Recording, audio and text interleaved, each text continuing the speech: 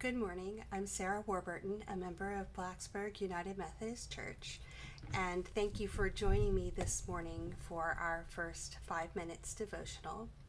We are using the Book of Common Prayer for Everyday Radicals, available as a book from Cokesbury or Amazon, as well as an app from the App Store and online as well.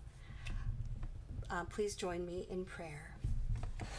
Lord, let my soul rise up to meet you as the day rises to meet the sun.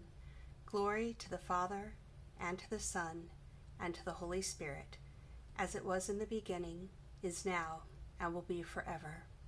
Amen. Search me, O God, and know my heart. Try me, and know my restless thoughts. A reading from Psalms 139, verses 13 through 16. I will thank you because I am marvelously made. Your works are wonderful, and I know it well. My body was not hidden from you, while I was being made in secret and woven in the depths of the earth. Your eyes beheld my limbs, yet unfinished in the womb. All of them were written in your book. They were fashioned day by day, yet when as yet there was none of them. How deep I find your thoughts, O God! How great is the sum of them! Search me, O God, and know my heart. Try me, and know my restless thoughts.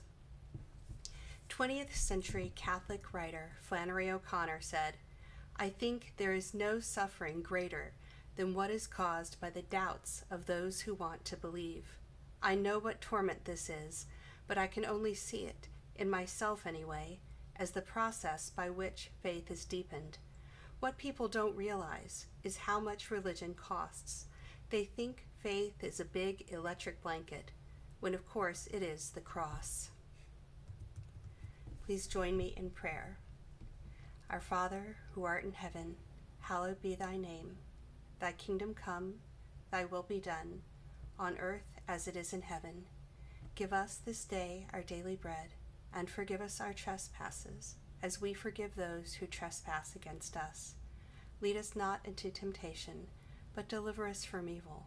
For thine is the kingdom, and the power, and the glory forever. Amen. How merciful are you, O God, when you receive us, even with our doubts and suspicions. We pray to keep tiptoeing toward you without fear of rejection.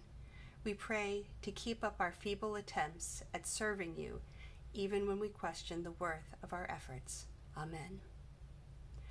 May the peace of the Lord Christ go with you, wherever he may send you. May he guide you through the wilderness, protect you through the storm. May he bring you home rejoicing at the wonders he has shown you. May he bring you home rejoicing once again into our doors.